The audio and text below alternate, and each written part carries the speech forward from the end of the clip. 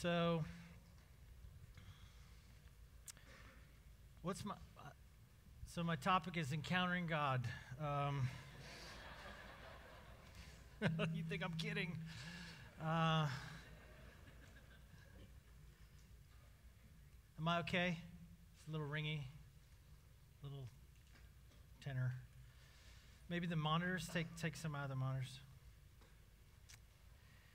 So I have like these conflicting urges in me tonight. I'm going to self-disclose. I had a lovely talk prepared for you up until about 4 o'clock today. And so I had 13 pages of hard-fought theology and eschatology that I was going to share with you, and it was going to blow your mind. I mean, you don't even know what you're missing, nor will you know what you're missing. And so at about 4 o'clock, I just threw it all away and started over. And so I have these two conflicting urges. One is to tell my story, my personal story, my InterVarsity story. And I don't think I've ever actually done that. In fact, I don't like to talk about my own story, my own journey. It's not that I don't like to, I just don't usually do that. And so I have that sort of urge, like maybe I should do that. I should share part of my InterVarsity story with you. And then I have this other urge, which I feel like is completely competing with that urge, which is to just talk about the greatness of God. And so I really think talking about myself and talking about God are kind of incompatible ideas. But I'm going to try to do it anyway. You should probably, I don't think you need to know this, but I still can remember the first time I ever met my childhood best friend. His name was Matt. And we were about 6, and our fathers took us on a fishing trip. And I wasn't much of a fisherman. I still am not. My dad was into it. I didn't really love it. But I do remember catching one fish. I think it was one fish. And I remember sort of bonding with this other little kid that was my age, exactly my age, Matt. And so, there's that picture. That was the first time we ever hung out. And then, of course, we became best friends. And I actually lived about, 9 or 10 houses down from Matt and his family, the McCullums. And I never really knew what Matt's dad did for a living. It was like weird. He was home a lot. He had like turned his garage into an office. And I just remember like he would stuff envelopes occasionally and do stuff like that. And then I remember he would just disappear sometimes for like a week at a time or 2 weeks. So he was like traveling, but I didn't think he sold anything. And it was just weird. I never knew what his dad did, but I was always at his house. In fact, I would be at his house like anytime, all hours of the night. I'd rather be at his house than my house. They were just the most unique family. They had no television. I remember that, and that was a big deal. Like they purposely had no television. They read books, and I was like, what? I don't think I read my first book until I was 17. And I was just fascinated by these people. And I remember, like, he would have a nap time. So his mom would make him take a nap. And I remember she would be like, Brian, you have to go home. You have to leave. And I would just sit outside his window in the backyard. I would just sit against the wall and wait until his nap time was over. I just wanted to be near him, just with him. What a remarkable family. I never knew what his dad did. Do you know what his dad did for a living? He was the state director of InterVarsity Christian Fellowship in Florida.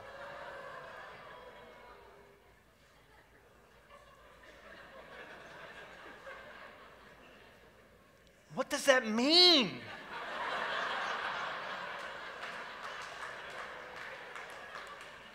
Doesn't it have to mean something?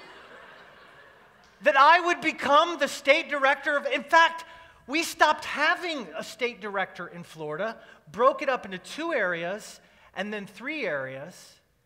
That's how Florida was designed from the time that Sid McCullum left. It broke into 2 areas and then 3 areas and didn't become one thing again until I was a part of it becoming a division. What does that mean? How is that possible? And now it all comes back to me like images, pictures, like the dorky 80s logo. I still remember like the purple bar with like the bad Times New Roman InterVarsity above it. I remember that on his desk. It's all coming clear now.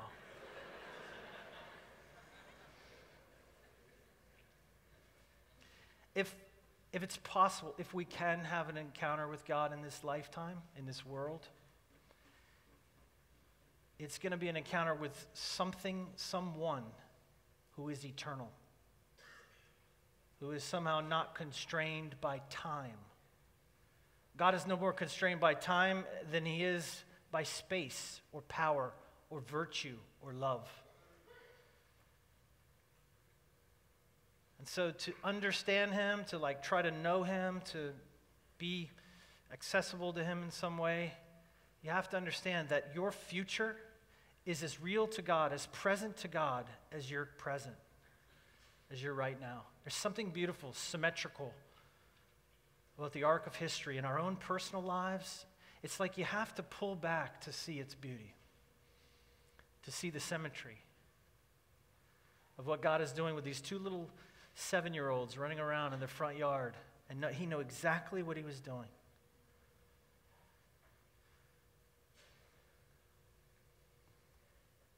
An encounter with God is an encounter with eternity, with everything that has been and will be. It's not just potential that we're talking about. It's not just possibility. I mean, to encounter God is to encounter destiny itself. It is to encounter in one moment, in one sort of surreal, existential experience, all your hopes and dreams fulfilled in the face of Christ Jesus. And by the way, I've read the whole book. I've read to the end. You win.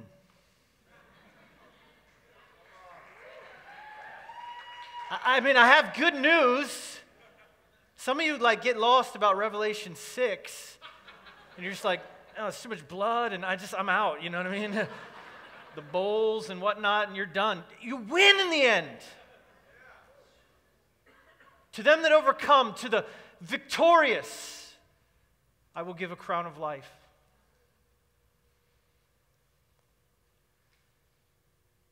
The road to victory, though, I have to tell you, is not straight.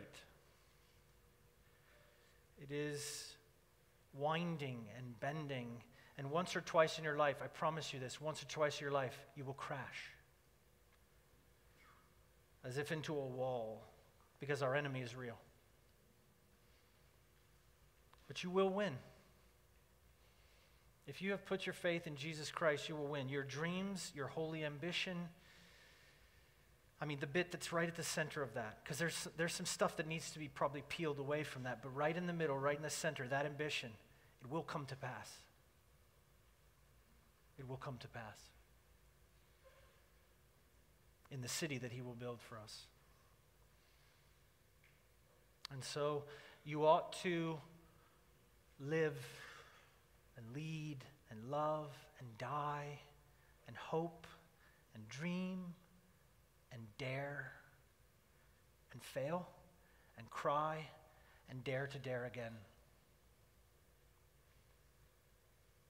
All I've ever wanted since I can remember, as long as I've been a Christian, as long as I have known the presence of God, all I've ever wanted was to know him and to be used by him, to serve him, to be his, totally his. Anyone who knows me, anyone who's been around me for a long time knows I really just have one sermon. And it comes in various forms, but it's about relinquishing our whole lives, the surrender of all we are to him. And in those moments when I feel that, when I know that I'm really his, I think in those moments I feel like I can do anything. I can give anything. I can pay any price. But when I lose sight of that, who I am, who I belong to, his burning love for me, defining me, making me real, when I lose sight of that, I waver and I fear. But that longing for intimacy, which all of us have, that longing for intimacy with God, and whether you have words for it or not, whether you can explain it or not, whether you're even fully aware of it or not, that longing that we all have for intimacy with God is inextricably bound to his apostolic nature. The desire to know God cannot be separated. It cannot be untangled from his apostolic nature. And I fear that we have given birth to a form of Christianity which has no hope of touching the face of God. It has no hope of knowing the eternal God in which it seeks.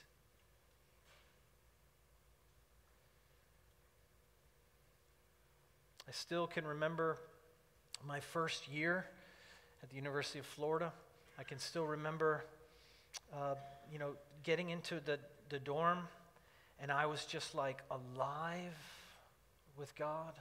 I don't know if maybe you're in the middle of that right now, that moment where everything is real, everything is new to you with God.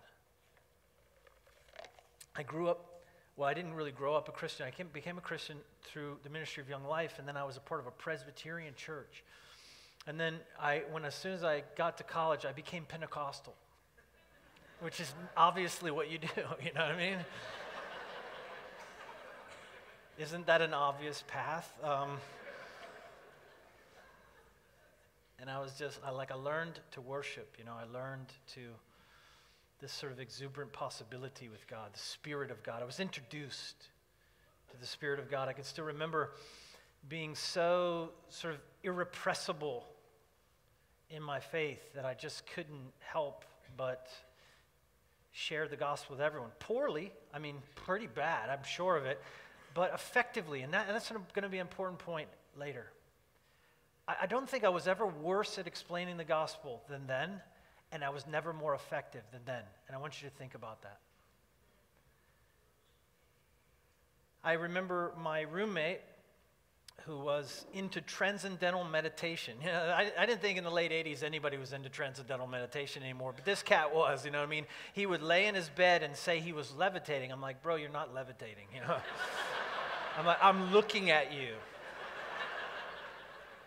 Your bed is like depressed. You're not levitating. Watch this. My hand won't go through.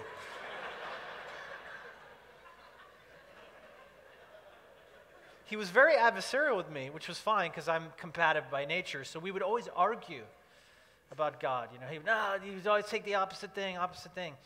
At the same time, I had started meeting with these other kind of wild Christians. We would get together in these little rooms and we'd just pray all night, and it was just like this fire that we had inside of us. And I remember one night we'd stayed up really late praying in one of the classrooms on campus, and we came back, and I for some reason I was impressed on my heart was Luke 15. And those of you that aren't good evangelists, like you don't feel like that's your primary gift, just tell people Luke 15 and you'll become a good evangelist. You know what I mean? The right scripture in the right time does the work for you. The Word of God doesn't come back empty. It does what God sends it to do. And I remember just explaining, I'm like, man, can I just tell you this story? And he sat there. I remember I was sitting on my bunk bed. He was sitting across the room from me, kind of diagonal. And he just kind of sat where we put all our dirty dishes, because we had like a door, and we would stack up our dirty dishes and the door around it. It was so gross. Anyway, and so that's where he was sitting, and I remember just saying I'm like, can I tell you the story? And so I told him the story of the prodigal son, and he didn't say anything. He just kind of got quiet and contemplative, and he just kind of sat there. And he goes, okay, man, well, good night. He just got up and went to his room, and I was like, what just happened? He didn't argue with me at all. And something inside me, the Holy Spirit just kind of empowered me. I said, no, this does not end like this. So I go up and I follow him in his room. Like, you come back here. So I followed him in his room, and I said to him, Jeff, aren't you tired of running? I'm like, man, come home. Tonight you could come home. And he just kind of looked at me with this openness, and I said, do you want to do that? And he said, Brian, I do. And then I was stuck because I didn't know how to lead someone to Jesus. I was kind of like, oh man. Now the good news is I was now Pentecostal, and so Presbyterians don't know how to lead anyone to Jesus. I'm gonna be straight with you. I'm just gonna be straight with you. No, don't say that to D. James Kennedy. That guy could bring some people to Jesus. Anyway, I was Pentecostal now, so I knew what we need to do is have an altar call.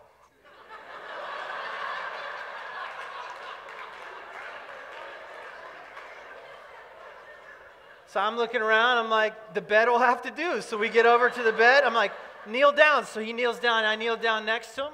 And I knew the sinner's prayer because I've been going to a Pentecostal church. So we're like, I'm going to pray a prayer. And he's like, okay. And I'm like, I'm going to pray a prayer.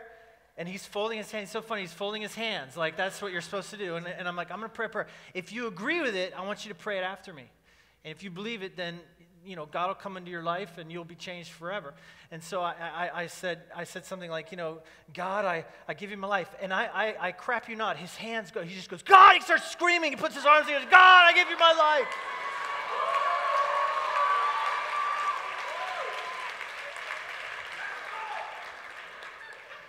I was as surprised as anybody. I was like, yeah, baby, yeah. We are Pentecostal.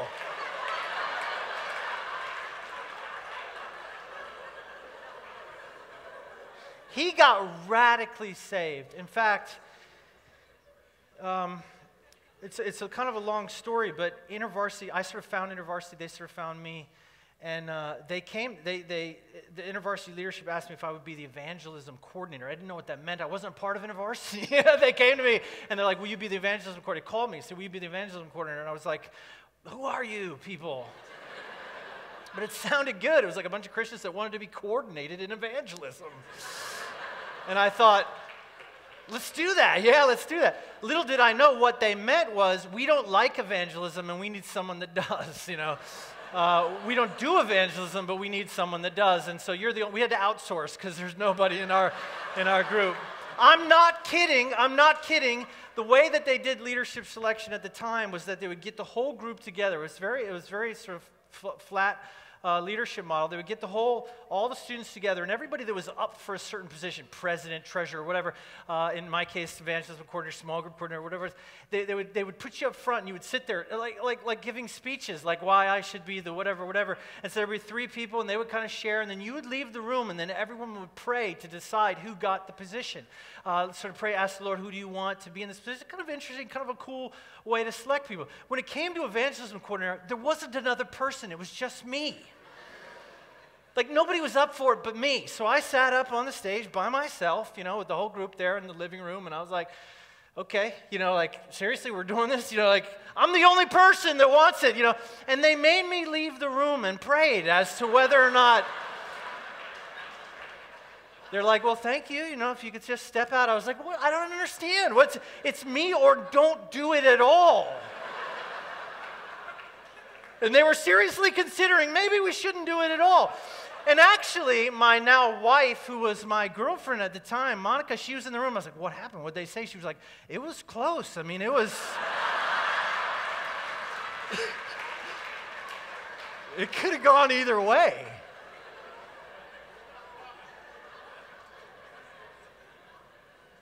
So Jeff, who had become a Christian, I guess he was my apprentice. I had no idea what that meant or what was going on. But he eventually he was the evangelism coordinator after me.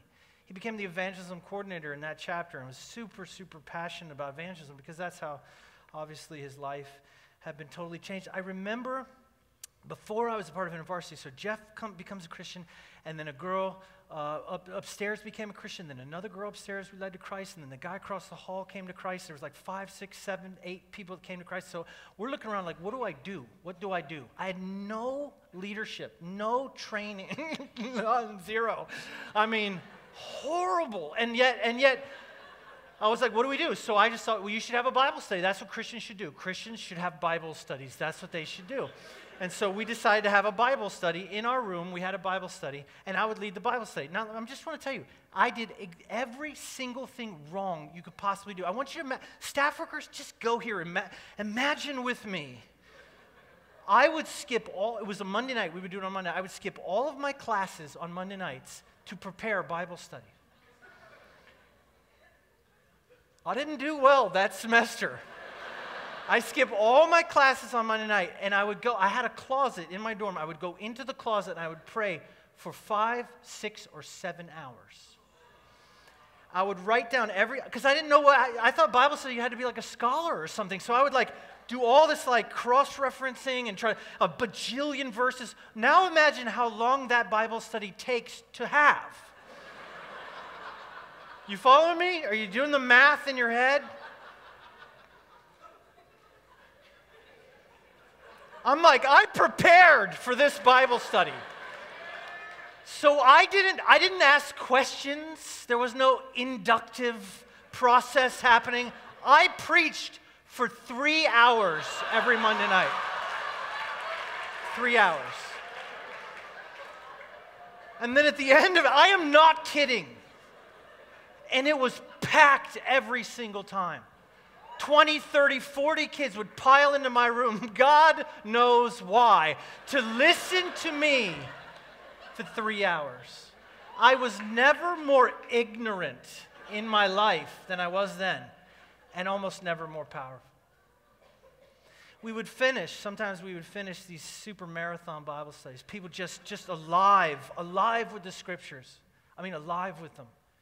Every reference mattered. It was like lights coming on for all of us. And at the end of it, every single time, we would pray late into the night. We would just bless God, and we would just cry out for our campus. And often we would spill out into the campus and either try to share our faith late at night or just intercede. I'm telling you guys, everything I have ever done since is an attempt to recapture that moment. There's something that happens to us at some formative moment in our life where we see that the kingdom is real, that we see that the book of Acts is possible. And it impresses itself upon our psyche. And in many ways, I don't know if it's because we're young or because we're ignorant, but there's something about our openness to God in that moment that we become His, fully His. And in that full surrender and in the wonder of knowing Him in that moment, we chase that for the rest of our lives. Chase that moment to see it again, somehow to see it again. We had no building, we had no money, we had no leaders, we had no one trained, no mission statement, no website, no vision, no structure. Deal with this for a second. No vision, no structure, no direction, really. We did everything that you could think of to make a ministry not work. The meetings were too long, they were disorganized, the commitment I called for was way too high. The sense of direction was non-existent, but we all sensed that we were in somehow the kingdom of God had come into that place, and He was there, and we got to stay with Him. Why would we leave? We lingered as long as we possibly could because we sensed His very real presence. I never even told this part of the story before, but I remember the area director at the time would come. He would somehow come and visit campus, and because he knew me, he would come to some of our prayer meetings, and he would just sit there and just soak it in. Like we had something that he was trying to remember.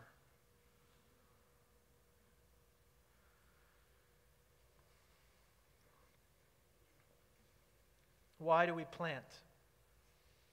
Why?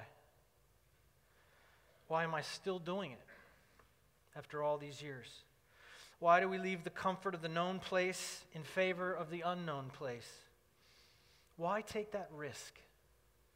Why pay that price? Aside from Jesus said to, seriously, why? Why did He say to do it? And 23 years later, I still think I'm that same first year. I don't think fundamentally I've changed at all. Still that same first year in that dorm at the University of Florida. we chase a future we somehow remember. And I have to read these words to you. This is the bit of scripture that I want to stand upon tonight. And these words move me beyond words. I am not worthy to read them to you. But I'm all you have, so here I go.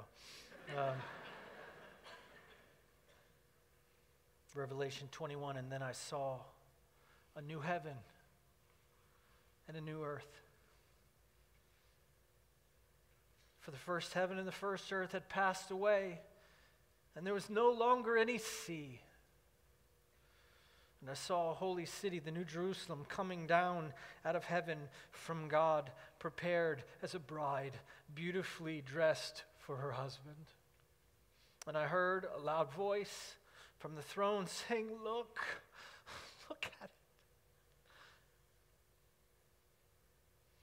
God's dwelling place is now among people, and he will dwell with them.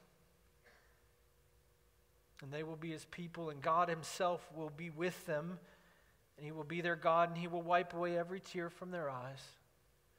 And there will be no more death, and no more mourning, and no more crying or pain, for the old order of things has passed away. And he who was seated on the throne, he said, I am making all things new.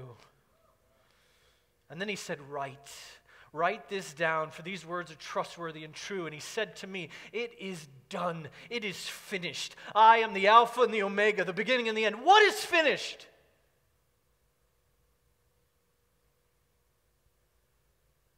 To the one who is thirsty, I will give water without cost from the spring of the water of life. Think about that. And those who are victorious will inherit all of this.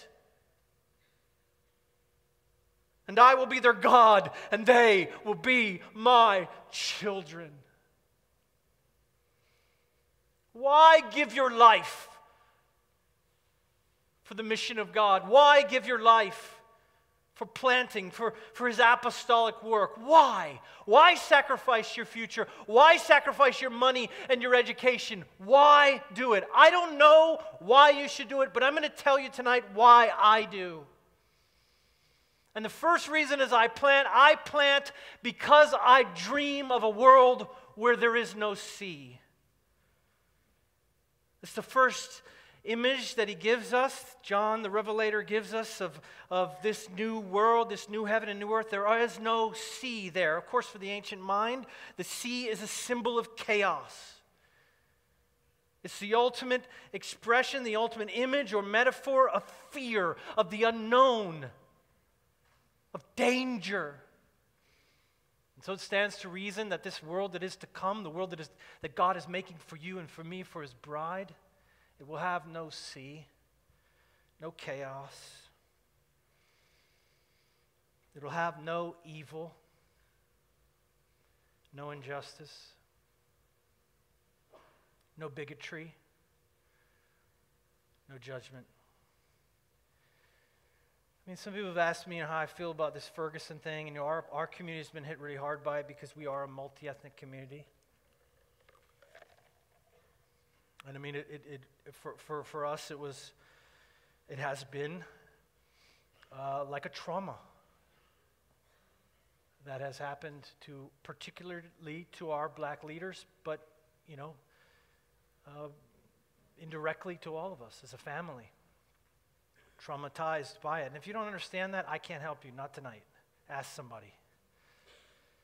But I'll say this. This is how I feel about it. When Twitter starts lighting up about Ferguson, it starts lighting up about racial injustice in America, and all of a sudden it's like a hot issue, you know what I think? I think, hey, world, welcome to the world. Welcome to reality. Because, by the way, black people already knew. It's not like, oh my gosh, they didn't indict him. What a shocking thing that is. I can't believe that the justice system is biased against black people. Well, I never knew that. No. White America didn't know that. The truth is, I just feel like the world is waking up to something that's already, of course, was already there. There is not a single metric in the American justice system that is not biased against black people. Just look it up. And by the way, it was like that before Ferguson.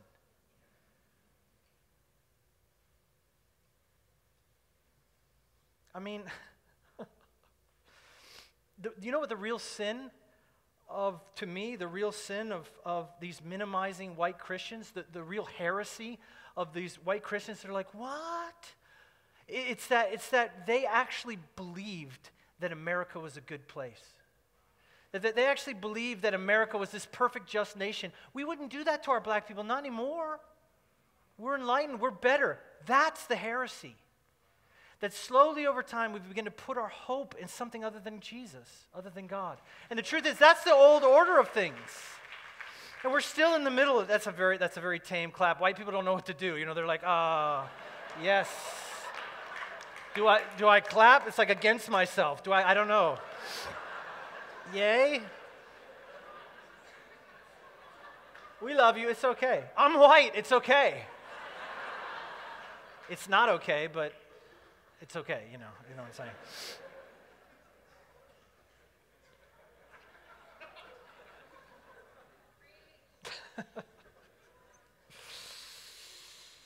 We don't treat black people like that anymore. What? No, what? Why are you saying that? What?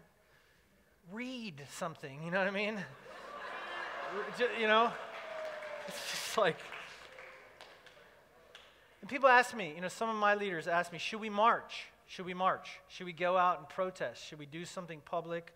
And listen, there is a place for that. In fact, in its right place and right context, right time, yeah, totally, we should do that. But to me, my response is to my people, if we should march, I'm like, yeah, you should march every single day. You should be marching to and from a more just world. You should be marching to and from the kingdom being built everywhere around you. And if you're not doing that, please don't wake up today and start doing it somewhere just for one weekend.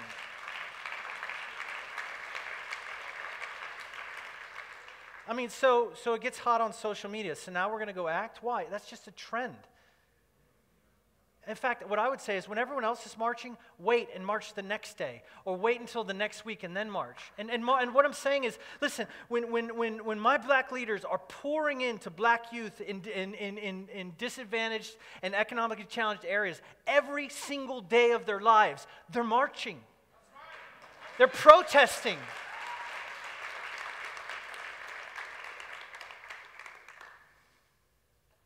I can't speak for everyone in InterVarsity. I'm sure you have your skeletons and whatever, but guys, you as an organization have been teaching this stuff. You have been challenging white supremacy and challenging white privilege for decades. For as long as I've known you, you have been beating that drum. You have been talking about it. And just because it cools off and it gets hot and cold again, we don't stop teaching that to students.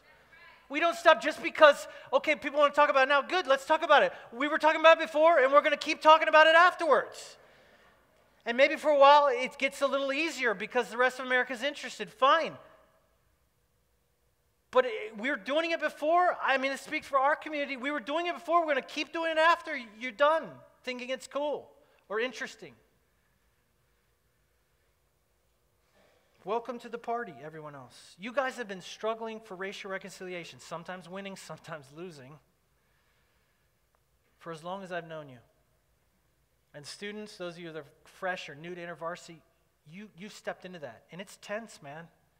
It's not always easy. And by the way, if you came to that party for something cool and smooth and easy, you just need to get out now because it's not going to be like that. But man, that's okay because we follow a God that took up a cross. It's what we do. It's who we are. We're not afraid to suffer. And by the way, if anyone can teach us that, the theology of the cross, the practice of the cross, it's black people. And you better listen. You better open your eyes. Man, we don't just plant so we can be on the cool cutting edge of InterVarsity, and that's a threat here too. Because now you can start to feel a little superior to everybody else in InterVarsity that didn't come to Ambition. And so you might just feel like, hey, man, I'm going to plant because I want to be on the cutting edge of InterVarsity. I don't want to be some dorky normal staff worker that just takes a regular campus job or whatever. I'm going to be a planter, man. I'm going to smoke cigars and roll my pants, and I'm going to be a planter.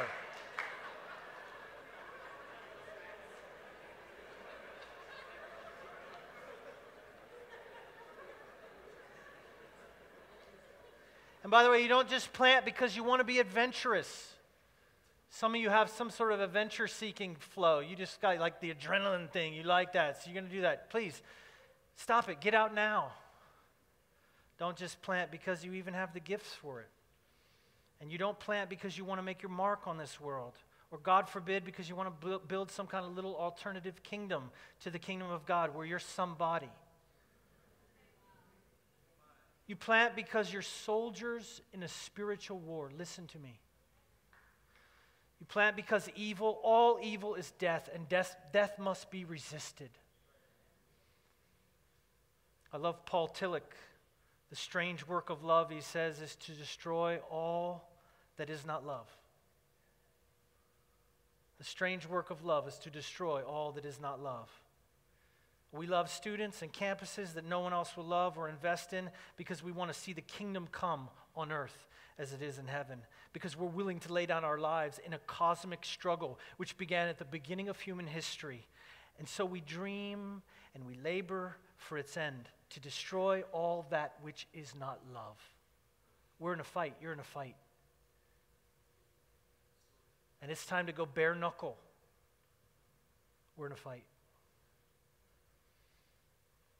Jesus was sent by the Father, but why? Why was he sent by the Father? You are sent by the Son, but why? And this is what John says. This is why Jesus Christ came, to destroy all the works of the evil one. Do you know that? Jesus was in a fight, and so are you. Racism is a demonic stronghold that we exercise when we preach Jesus Christ in fullness to students. Yes, it's that serious. I plant because I dream about a world where there is no sea. I plant also because I hate death and despair. And if you think about it, you do too. Or you should. Or something's really wrong with you. I hate it. I hate death. I hate it. Hate it. I despise it. And I'm pretty sure it despises me. I have picked a fight with death. Well, maybe more to the point is it has picked a fight with me, but I'm not backing down. I don't want to die. That's true. And if it's okay with you, I'm not going to. Like ever. What does the creed say? I believe in the resurrection and the life everlasting. Our story, guys, listen, our story without God, your friends' story without God, your campus's story without God is a story about death and dying. It's of a road of death because the wages of sin is death. It's a story about the sea and death and Hades, which is judged and condemned in the final act of Scripture and all that comes with it. You know, we're fond of saying, people are fond of saying that death is a part of life, they say. But it isn't. No, shut up. It isn't a part of life. Death is the enemy of life. It always has been, and all sin leads to death. You see, guys, cancer is death. Betrayal is death. Molestation is death. Police brutality is death. Child abuse is death. Infidelity is death. Stealing, death. Drug addiction, death. Pornography is death. Exploitation is death. And of course, violence and murder, it's death. This is a story that we are living about the legacy and the narrative of death at work around us. That is the old order of things. Because in Adam all die, because death is really the great enemy of humankind. Oh, Brian, bro, chill. We're just talking about chapter planting. Whoa. What the heck?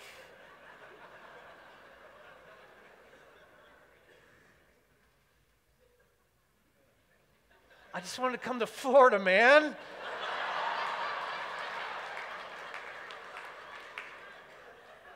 My staff worker was like, Florida. I was like, yeah, I'm in.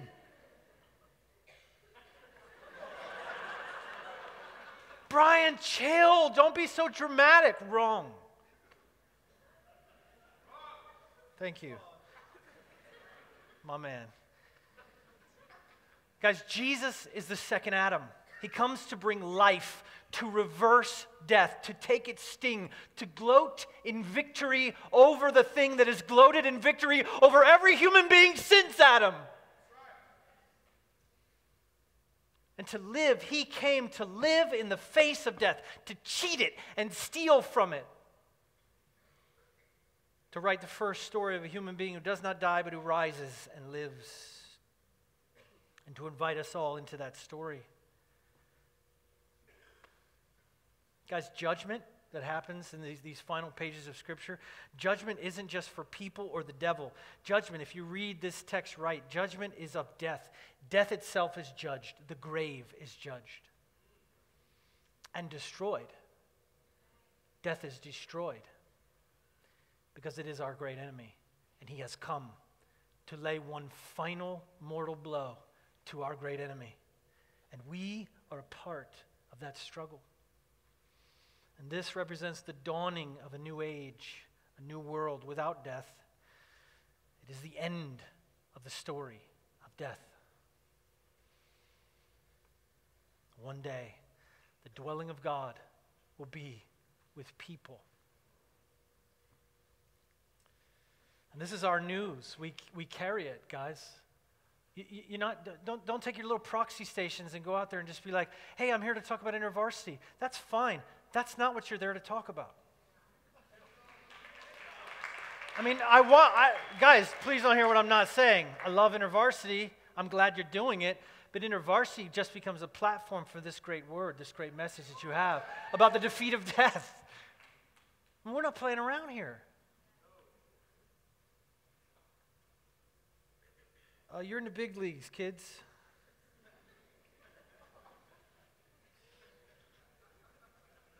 And we carry this message in our bodies and our souls.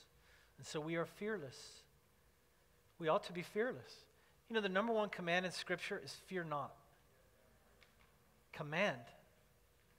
Listen to me, you know, shaky, courage challenged people in the room. Listen to me. Fear not. Do not fear. We risk anything. We die even because we know we cannot die. So when I was hired, so there I am, I get invited. I was doing my own thing, as I explained, and then I get invited to an InterVarsity Bible study. Of course, I had my thing going on, and this girl that used to come to my Monday night gathering, she just kept saying, man, you should come to this other Bible study I go to. It'd be great. You should really come. Her name was Beth. Fiery red hair, like vampire white skin. And she, I don't know why I told you that, but you have a picture now in your head. And she just kept inviting me. She kept inviting me. You have to come to this Bible study. And I sort of put it off for a long time. And then finally I said, okay. And so I went to this Bible study, and that's how I first started meeting InterVarsity people. Incidentally, I didn't do well in my first InterVarsity Bible study, as you can imagine. So they're sitting around doing inductive Bible study, which I'd never heard of, and I thought it was quite stupid, to be honest with you. You know, it's like the leader was asking everyone else what the answers were. I was like, what's wrong with this leader? You know what I mean? He literally doesn't know anything about the Bible. What do you think Paul means when he says blah, blah, blah? I'm like, is he serious? I'm looking around like, can we fire this guy and get a new leader? On top of it, he insisted on giving every single person a hug or they couldn't leave the Bible study. I was like, I'm going to kick you in the groin if you come over here and try to hug me.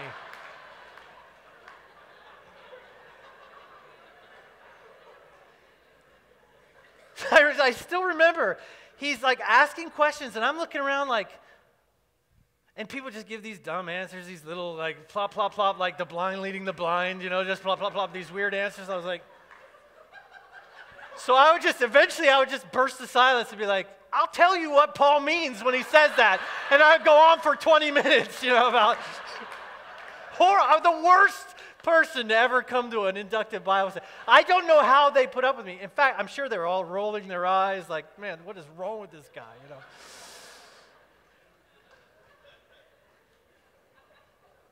But Monica went to that Bible study, and so I came back. I kept coming back. It's the only reason, I'm going to be honest with you. I didn't come back for the hugs, you know what I mean?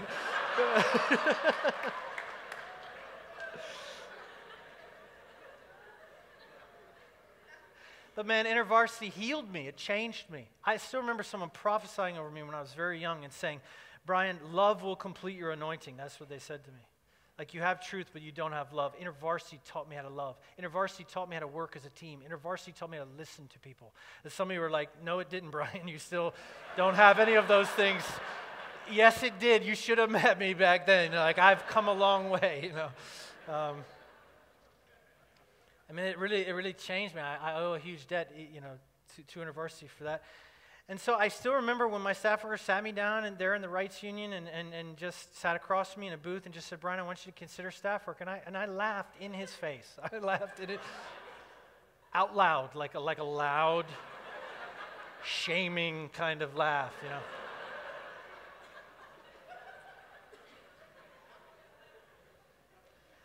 But that staff worker actually left in the last year that I was a student leader. We had no staff worker. And so we kind of took over, and it was great. The ministry even grew during that year. The moral of the story there is staff aren't useful. No, that's not the moral of the story. We really struggled the year after that because a lot of the things that he was doing behind the scenes, we didn't see, and it hurt us, the year after I left too. But, so I remember the area director at the time was a guy called Paul Hughes, and he just really pressed me to think about staff, and of course I did. I came on staff. But what I didn't know was behind the scenes, there was this debate going on about whether they should hire me. And it was hot and heavy.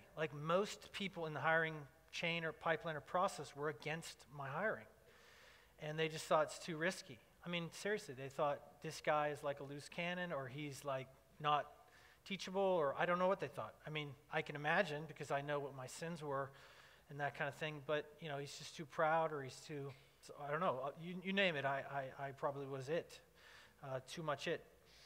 But he really went to bat for me. In fact, last Ambition, I told a little bit of this story because Paul Tokunaga was in the room. He was the regional director at the time. And he was in the room, and I said, I want to thank Paul Tokunaga because he believed in me. He stood for me. He was the RD that signed off on the AD's hiring of me. And I just said, I just want to publicly thank you. You changed my life because you took a chance on me. And he came up to me after that seminar at Ambition last time, and he said, Brian, I still was against it. Don't give me credit for that.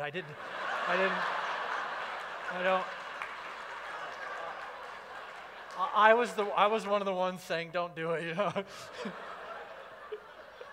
I was like, really? Man. Well, thanks for nothing,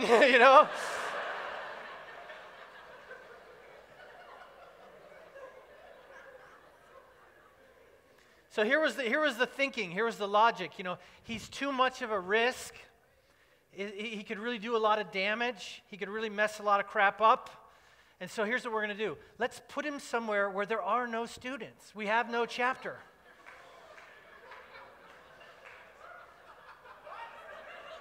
Planting. Nobody else was doing it, but let's do it with this guy, And you know what? I love that logic. I love it. That did not hurt me or offend me. In fact, I would tell that story. They put me here because they didn't want to put me with actual students that they had and didn't want to lose. It's like testing a nuclear bomb. You have to do it in the desert, away from populated areas. You don't test a nuclear bomb downtown. You drop it where it can't hurt anybody.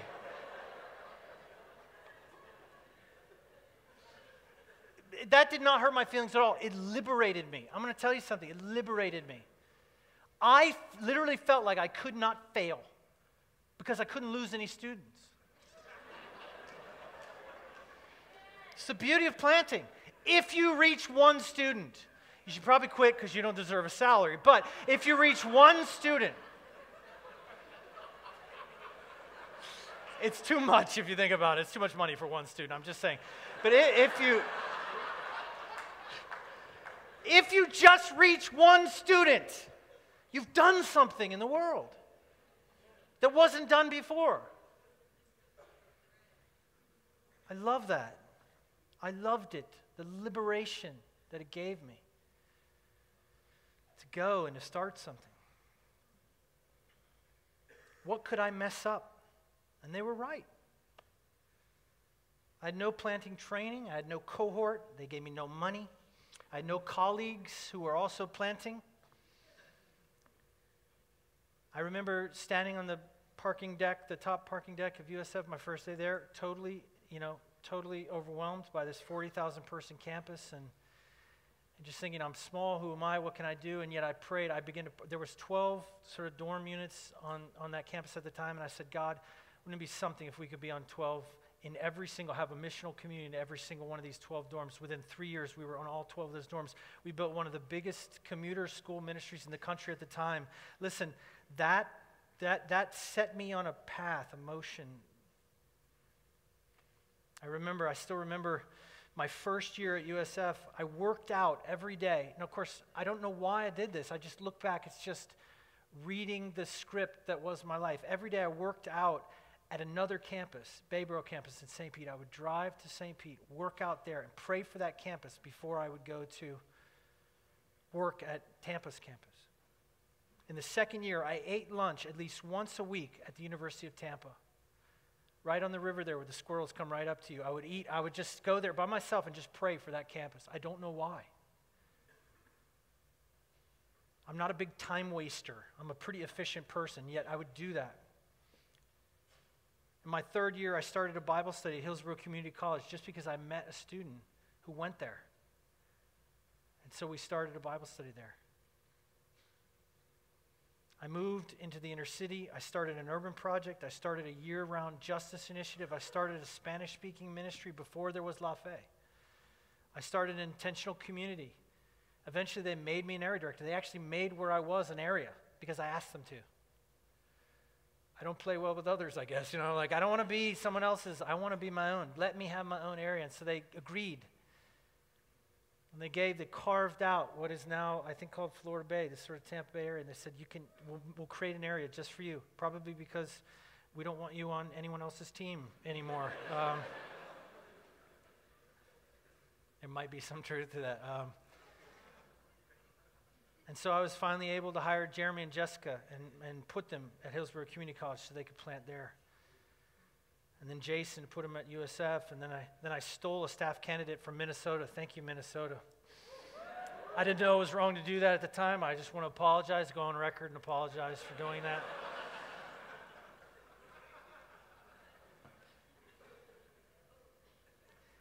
And Allison, planted at USF St. Pete, and then Stacy and a whole team of people moved to St. Petersburg, planted at St. Pete College and then Eckerd College, and then eventually we came back and planted at the University of Tampa.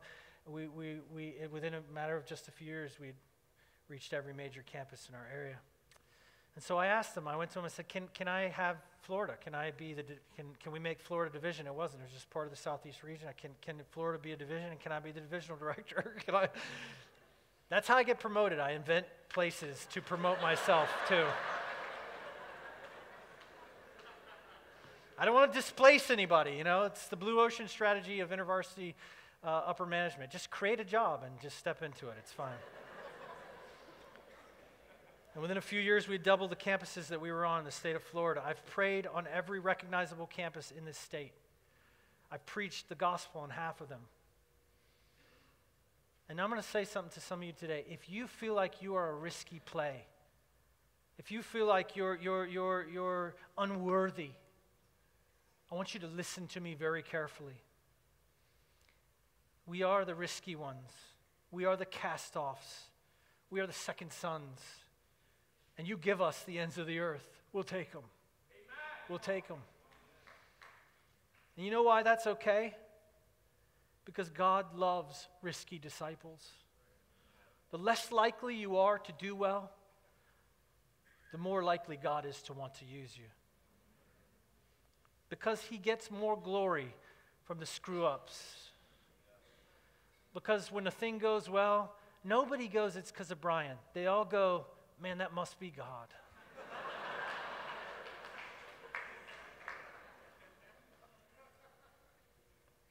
There's just no other way it could be anything else other than God. And nobody knows that more than me. Nobody. I know who I am. I know my failures. I know my foibles better than you do, I promise you. And I am not worthy to do what I do. But he has made me worthy.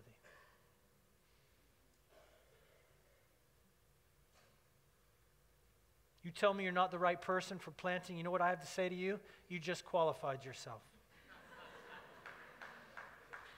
Now listen, Paul Hughes and Paul Tokunaga, they believed in me. They took a chance on me, and I will forever love them for that. But you listen very carefully. They may have believed in me, but the Spirit of God lived inside of me. Before anyone took a chance on me, God did. God did. And I always want to be where no one is because of that. This is my ambition too, because I don't want to mess anything up. And I am broken and weak and intemperate. And I don't want to damage something that's been around for 100 years. Please don't put me in charge of something like that, you know. But I also know that the poor and the forgotten and the ignored, I find they don't mind my inadequacies as much. I find that only church people, Pharisees, can't suffer me.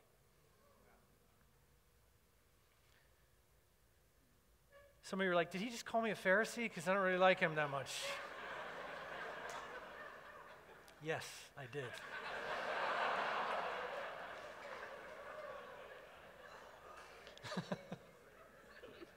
I jest. Sort of. I just found that the commuter college student that had almost no ministries on their campus, they were happy to have me. There's something right about that.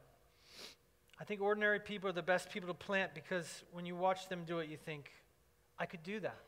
See, when an ordinary person does something and you watch them do it, it does something to you, it empowers you. You think, I could probably do that. It's like the Ramones. Does anyone remember that horrible band called the Ramones? These are like dudes that were so ugly, they just wouldn't have made it anywhere in today's modern sort of celebrity. And they just like literally got a guitar, learned 3 chords, and just said, let's hit it super hard and just bang it out, and we'll make songs with like no lyrics, and people love them. And the Ramones, what the Ramones did for music is they made every kid go buy a guitar and say, I could freaking do that. Are you serious? That's a rock band? Let's go. I want to be like... I've always wanted to be like the Velvet Underground. There's a one-off album, 1967. It was Andy Warhol's house band. It's called the Velvet Underground. And so they put out one album, the Velvet Underground and Nico, and it was so different, so weird, so bad. Brian Eno, the famous music producer, once said of that album, only 10,000 people ever bought that album, but every single one of them started a band.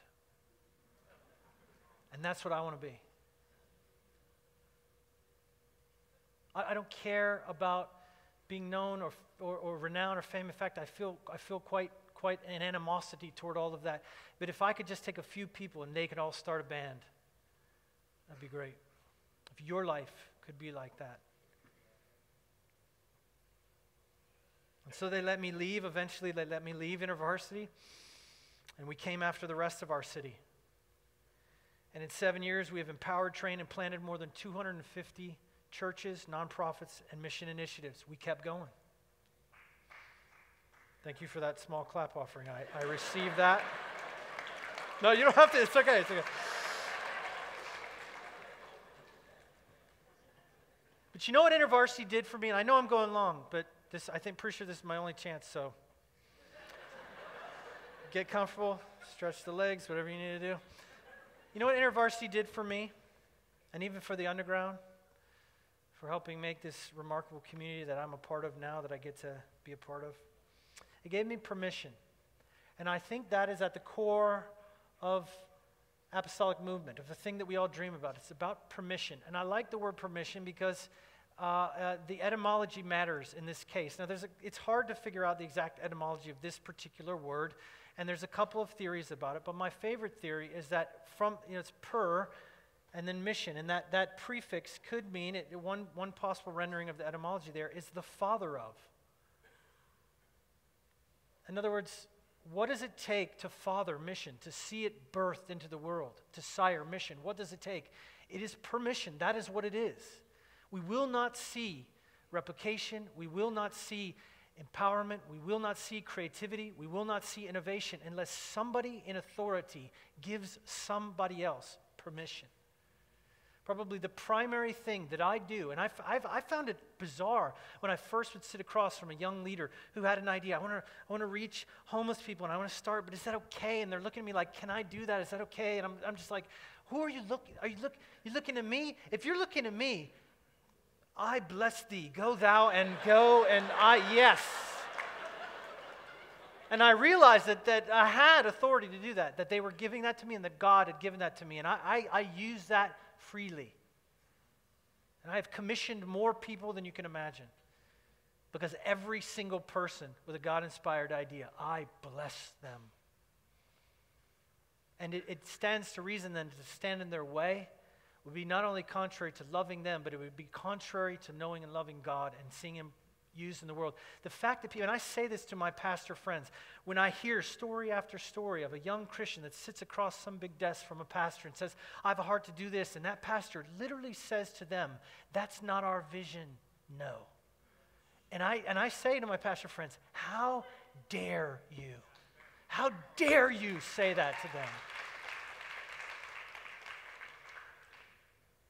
I can be very intimidating when I want to, and so I like to scare pastors into being more godly,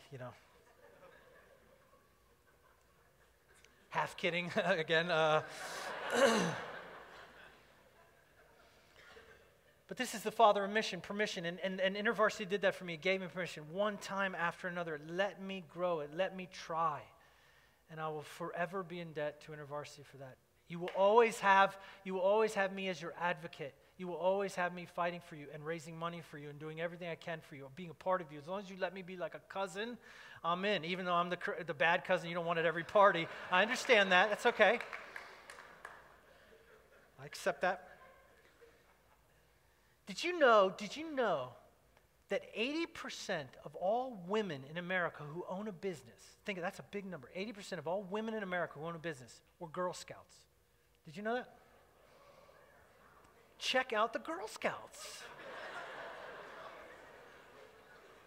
I mean, what was it? What was it about Girl Scouts that so radically empowered women to step into this male-dominated field of business ownership? What was it about the Girl Scouts? I mean, was it the little badges? Was it the brownie uniforms? Was it the hats? What was it? I'm going to tell you what it was. I don't know this for sure. It's my theory. You know what it was? It was the cookies.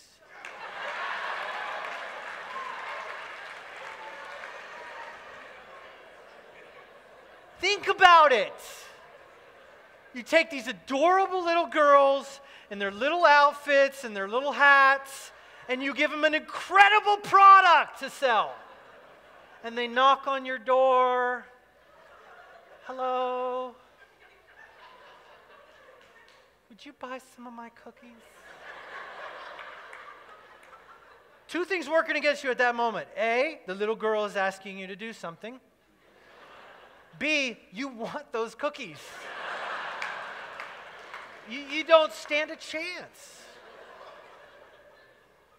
By the way, what a devious business model that is. You know what I mean? It's just, that's a whole separate thing.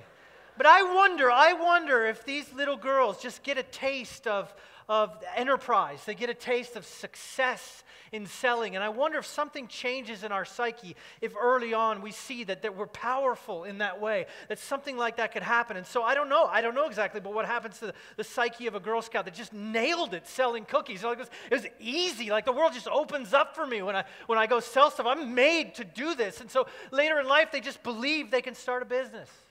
Guys, I want to say something. I'm a Girl Scout. Somebody better tweet that. I'm a Girl Scout.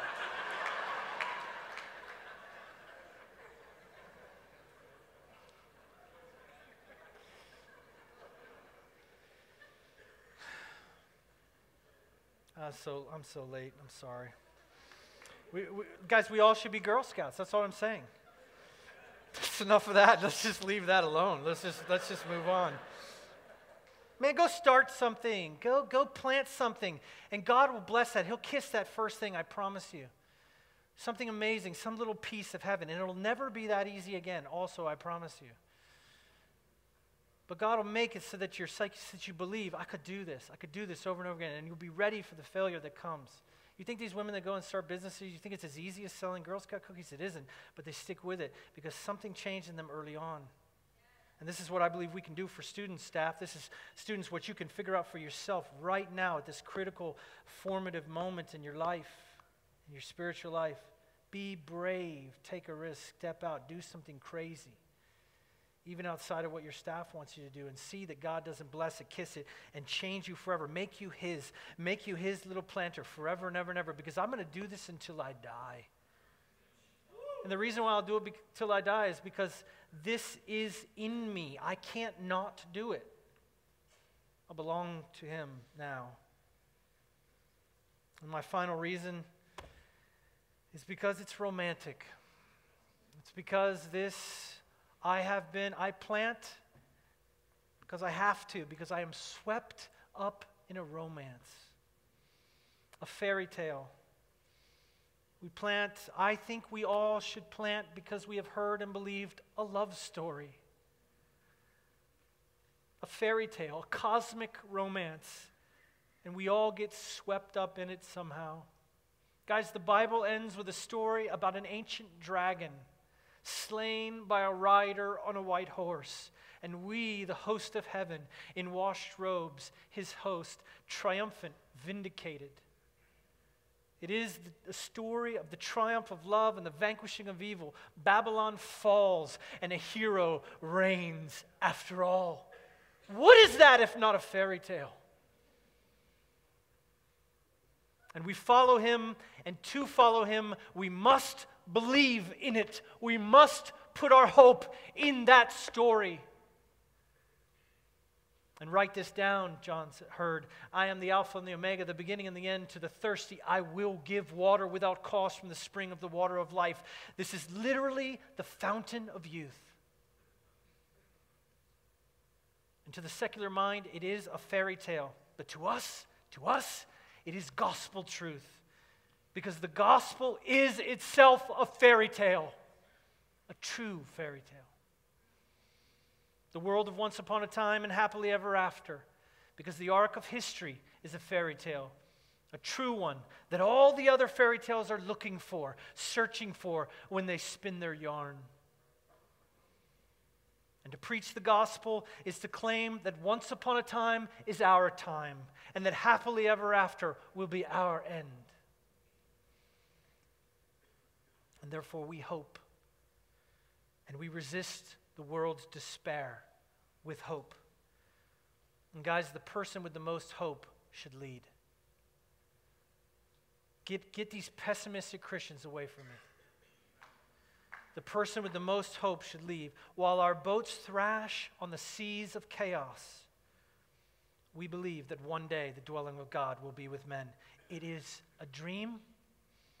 It is just a child's tale.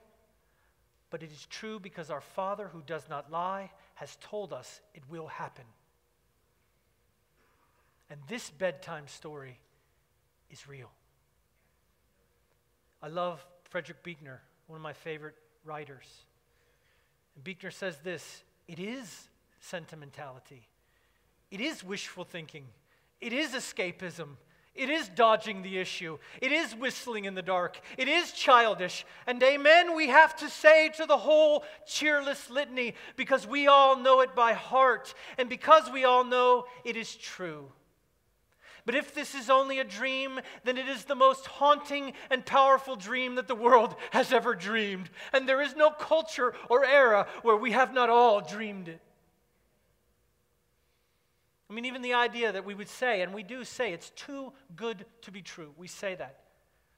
But that implies, to say that something is too good to be true, implies something about our view of the truth. That it is somehow dark and disappointing, the truth. But we have all met the truth. I have met the truth. He has a name.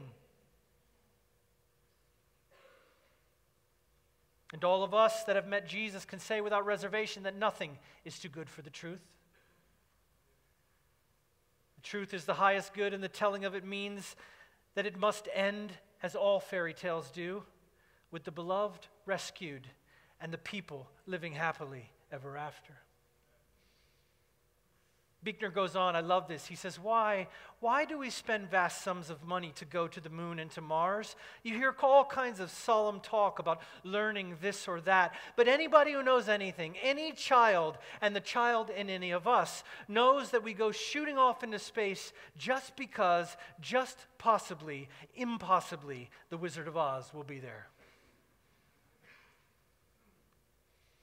And this is a fairy tale about romance. 3 times in the New Testament, God utters the words, "It is finished." 3 times. The first, as you know, is on the cross by Jesus. It is finished. And redemptive history, that coming, the salvation, the soteriological history of God is finished on that day on the cross. The second time is in this book, and it is the final bowl of judgment, and judgment itself is finished. The third time is this moment where all of history itself is said, it is done. And human beings are reunited with God, and the earth is remade, and all of his covenants have now been kept, and all things restored to their creative purpose. History is served. The great story is complete. And if that does not move your heart, the hope of it, of that moment, guys, if there is even just a 1% chance that such a moment exists, it would be worth the full exertion of your life 1,000 times over. All of this, he says, John says, all of this, all of history is about preparation. Preparing for something for her, for her, for her. Imagine it, all of these things made new, the heavens new, the earth made new, for her. This whole cosmic war, the suffering of God, the story of Israel, the story of redemption, the shedding of the blood of God, the long-suffering war against sin and all of its effects, it must be made new for her. The whole book of Revelation, this final book, the blood, the fire, the angels, the demons, the plagues, the pestilence, the empires, the dragons, the beasts, the whole horrifying conflict has been about a husband's love for his bride. A love so furious and so pure that it will demand that the whole universe change for her. That the heavens and the earth be transformed to ready itself for her. And he has made the world a home for her. And this new city that will replace Babylon and all of its systems needs a new earth to receive it. God loves you like that. Do you know that? Do you see that? Do you feel that burning? He loves you that much. Not just to die, as if that weren't enough, but to literally move heaven and earth, to remake it for you and me. He loves your students like that, staff, as annoying as they are. I'm going to invite up my musicians. I want to bring this to a close. He loves your campus like that. He loves that other campus like that, with that kind of fire. Not just to die or even to rise again, but to remake the world. I'll finish with this story, and then I want to lead you in a little act of surrender. My son, he's actually been here. You might have seen him, working the T-bar or selling breakfast bucks. My oldest son, I have 4 boys and 2 girls. My oldest son, his name is Noah. And we were at we went to this party in another city. And there was a girl there who's actually the daughter of one of my good friends. And she's very pretty. And he noticed that.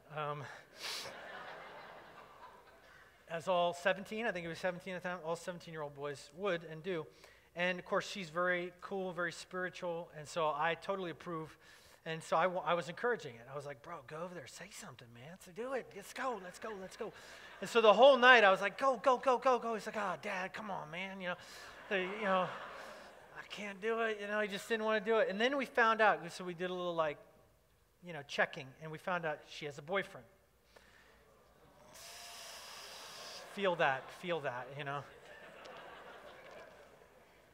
Words of doom and destruction. So he's like, Dad, she has a boyfriend. You know what I said to him? So what?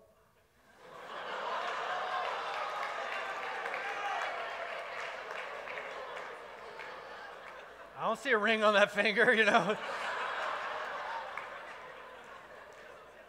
Honestly, what does that have to do with anything?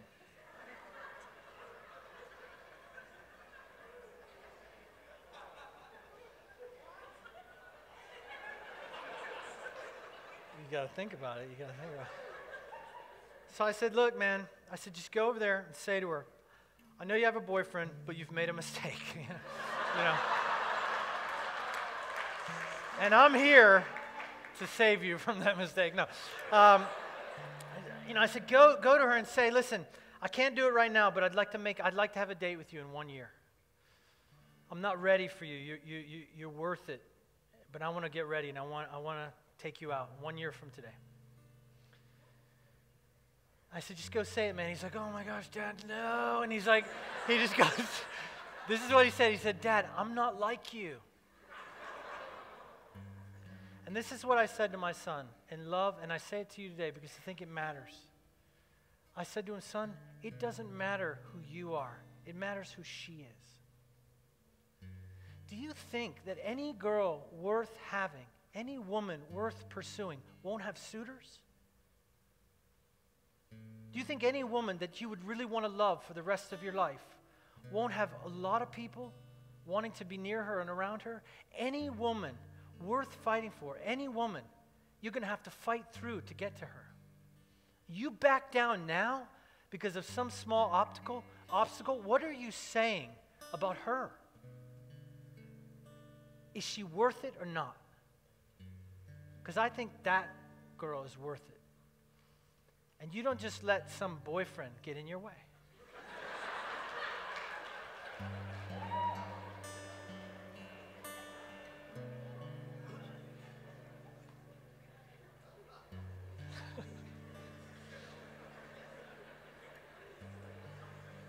Hey, listen, I am glad that Jesus Christ did not back off because you have another boyfriend.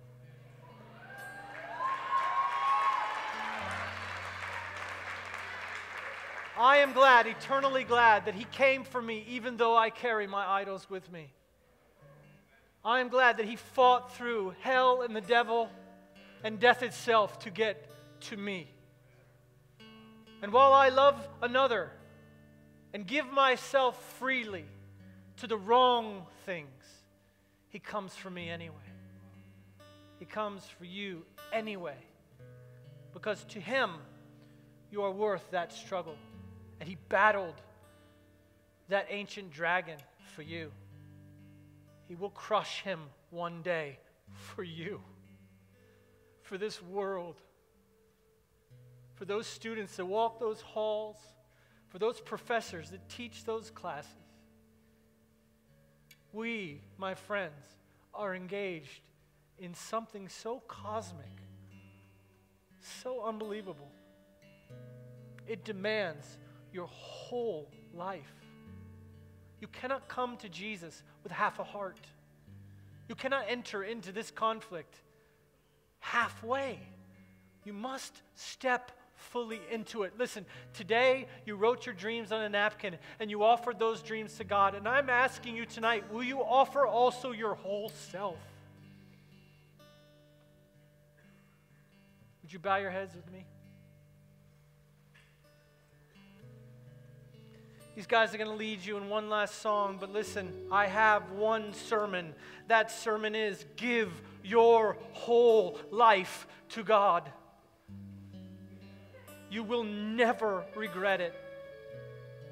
Make yourself available. Even before I walked up here, I again recited the same prayer I recite every day. God, this body is yours. This life is yours. Use me or don't use me. I am yours. I don't need you to do anything except take this life and let it burn for you. And if by my failure you might be glorified, then bring that on.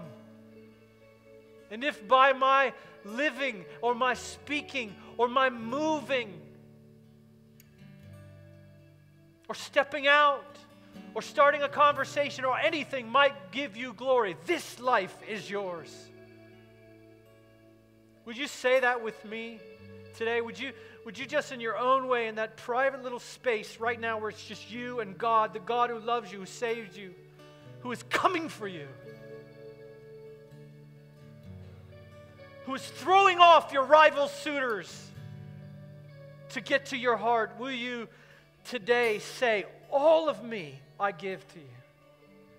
Guys, surrender will open up your life. Guys, take your time. We're not in a hurry. I know it's late. It does not matter. These guys are going to lead you slowly into this next song. And here's what I want to do. You offered up your napkin today and you said, God, this is my dream. Take it. I want to give it to you. And I'm asking you, when this song, I don't know what they're going to sing. When they start singing, I want you, when you're ready, when you feel like, I want to say yes, then you join that chorus. You stand and you sing. And if you don't want to, if you're not there yet, it's okay. Just sit where you are. Nobody's going to judge you or anything. But when you want to, if you want to say, yeah, all that I am, as best I know how, I want to give all of myself to you, then you carefully consider that. Like Mike said the other night, you stand there at the edge, the precipice of the garbage, the mound of garbage, and you think about it. Should I wade in? Can I wade in? Do I mean it? I want you to really do that. Take stock in your life. And if you do, if you want to make that kind of surrender, then you stand when you can, and you sing together as one voice.